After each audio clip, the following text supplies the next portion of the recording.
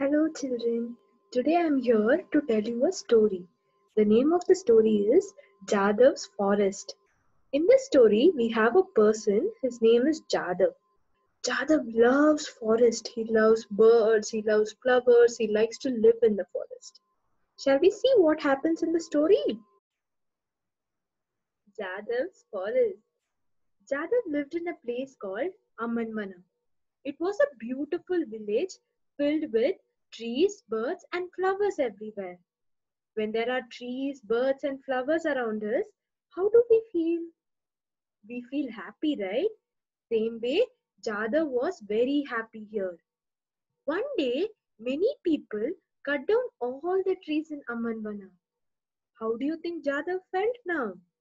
Jada was very sad to see his village without trees. All the birds left too, as there was no food for them anymore.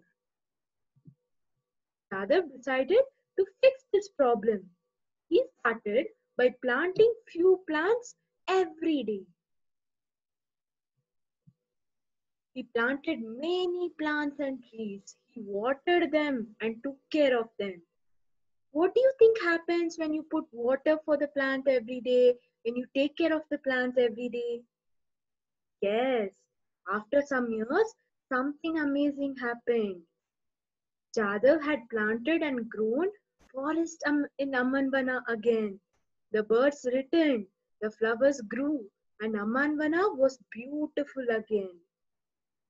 Did you like the story? Thank you.